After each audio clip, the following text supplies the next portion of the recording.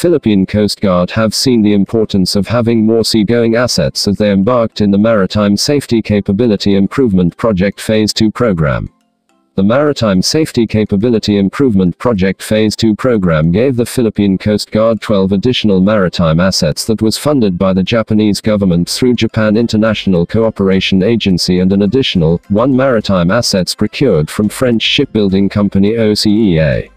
The Philippine Coast Guard recently announced that they are looking for a possible way of acquiring more 97-meter multi-role response vessel to patrol further part of the country. The Philippine Coast Guard currently operating only 2 97-meter Teresa Magbanua class multi-role response vessel on its fleet. The BRP Teresa Magbanua late last month joined the Regional Maritime Pollution Exercise 2022, which was held in Makassar, Indonesia from May 22 to May 29. Both Teresa Magbanua class multi-role response vessel will be deployed to the West Philippine Sea and the Philippine Rise.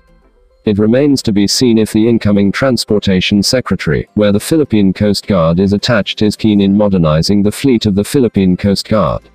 End.